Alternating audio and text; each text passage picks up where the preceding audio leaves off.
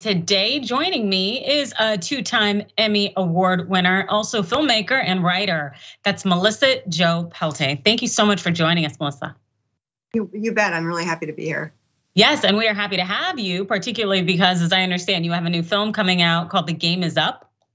Yes, it's actually out. It's available on Amazon and Google Play, and also Tubi and YouTube with commercials. But it's about it's about people who changed their mind about Trump. People in 2016 who were all in, who over the 4 years lost the love and feeling. Interesting. And I would like to hope that there are more people out there than we often see, because when we hear from different news media outlets, for some reason they're amplifying the MAGA crowd and crew. So I think a lot of people maybe don't fully appreciate that there are a number of individuals out there who are no longer standing Trump's brigade. And so what made you want to focus on this particular topic? Well, I wanted to do something to help, and I was obviously giving money, and I was tweeting, and I was doing all that kind of stuff, but it wasn't enough. Like so many people, I felt so frustrated, and I wanted to use my 30 years of skill set to do something. And I was watching on Twitter Joe Walsh in real time change his mind. And it was fascinating to watch it in real time. And it happened little by little. It took a year, and it was more than a year, actually. And I thought, there's got to be other people like that. There's got to be other people out there.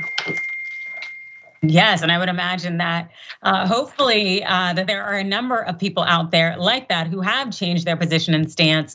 And having this film out here, The Game Is Up, in their face, will hopefully maybe help others over the line. And as I understand, we have a few clips, a few moments from the film to show, the trailer. When you're in the conservative media world like I was in, you are told to say every day that Donald Trump walks on water. I was told by my bosses to only say good things about Donald Trump. I told them to go. Most of our opinions about Donald Trump do not come from CNN or from MSNBC or from Fox. Most of our opinions about Donald Trump come from Donald Trump himself. People say, oh, I should get over it, I should move on, but it's like, how can you? I mean, they lied about liberals, lied about Democrats, lied about Trump. It's kind of hard to just move on. I know quite a few people my age who are in the Republican Party who they're thinking about leaving the Republican Party. They're thinking about leaving this Trumpism, this phenomenon. I threw up the red flag, I threw up the white flag as a warning that this was bad agricultural policy and it was going to hurt us for a long time.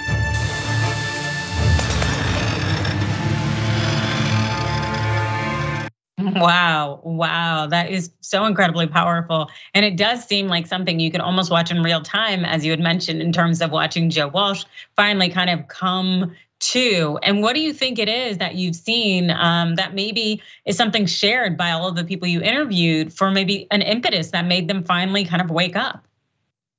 Well, I was so naive. I really thought that Joe Walsh was going to be like the canary in the coal mine. He was going to be the first one, and then the rest of the Republican Party was going to come along.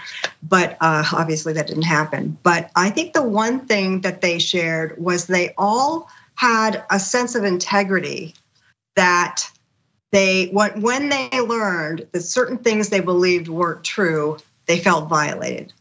They didn't block out. Well, they all did blocked out the contradictions for a while, but they just couldn't keep it up. The cognitive dissonance, they couldn't live with it. So they looked at the truth and they changed their mind. They all had different, turning points, but that was the general thing that they shared.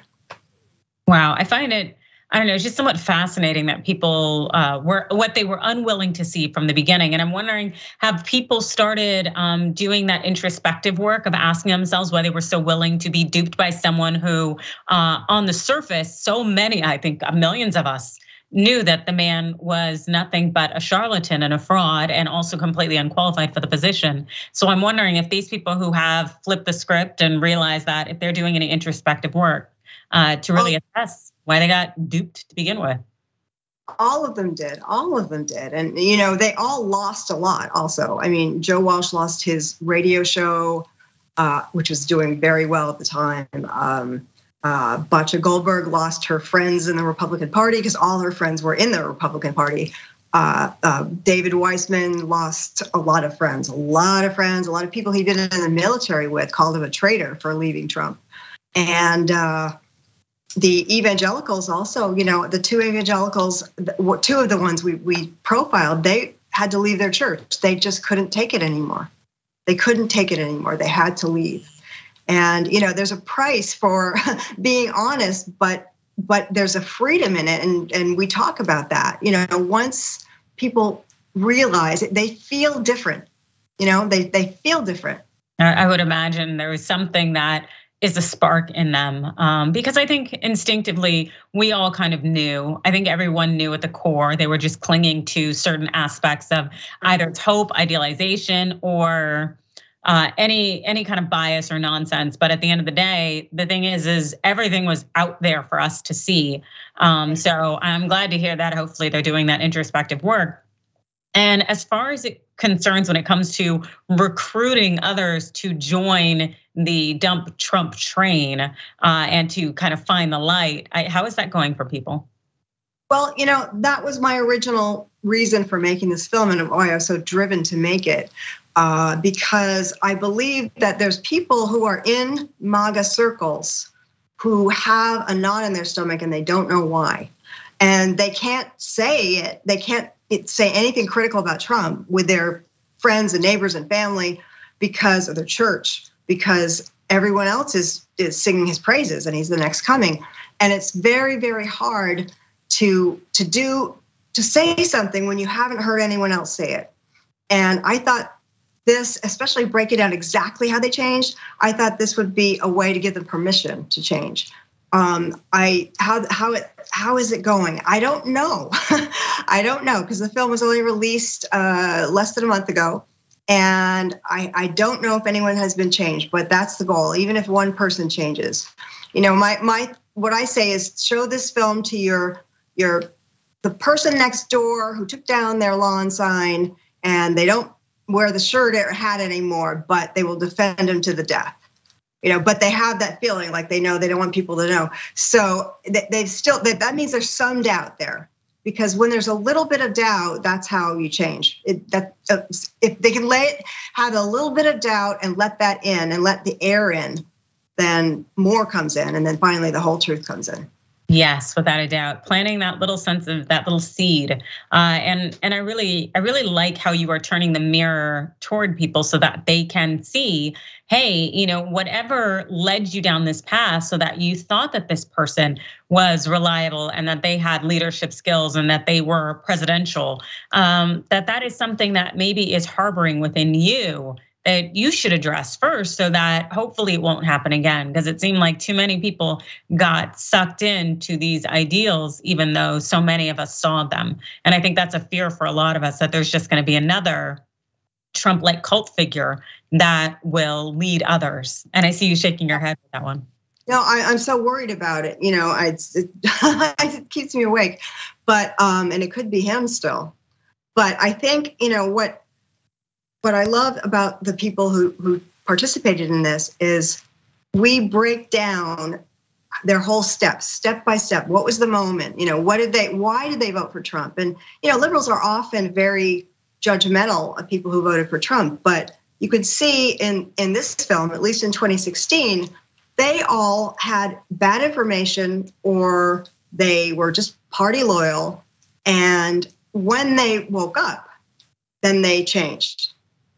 Yes, and that awakening is something that we are all grateful for. But as we're trying to kind of maybe wash off the stink and the residue of Trump and hopefully keeping him out of office come 2024. And that's something very scary for us. And I know that you'd mentioned that The Game Is Up has only been out for about a month now, but so far, what are you hearing from viewers?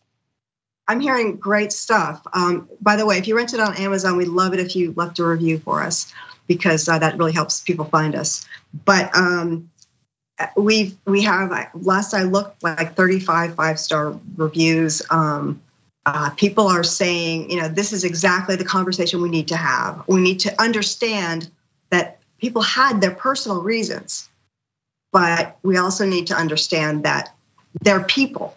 They're people who made mistakes. And if they're willing to admit that they made a mistake, let them in. Don't keep harping on them that they made this mistake and I'll never forgive you. When they realize and they admit it, let them in, because we need as many people on this side as possible. Absolutely, absolutely. And I think that's something that's very difficult because we've created this society of perfection. And when people are afraid to say, hey, I was wrong or I didn't get it right. And so having enough people, Walsh, others coming forward and saying, hey, I was duped too, or hey, I got it wrong, my biases came in. I think that can lead the way for a lot of people to admit it themselves. And so I'm really happy that you pulled together The Game Is Up and that you are getting this out there. And again, can you please tell viewers out there who would like to watch the film where they can get it? Okay, you can find it on Amazon. It's $4.99 to rent, so it's not a big cost. And that's beautiful 4K, HD. It looks great on there. And it's also commercial free. It's on Google Play commercial free, and it's also on YouTube and on Tubi. So those two are AVOD, so you'll see commercials in those, but they're free. Excellent. Thank you so much for joining us. The film is The Game Is Up. And thanks again for joining us. It's Melissa Peltier. Thank you, Melissa. Really appreciate it.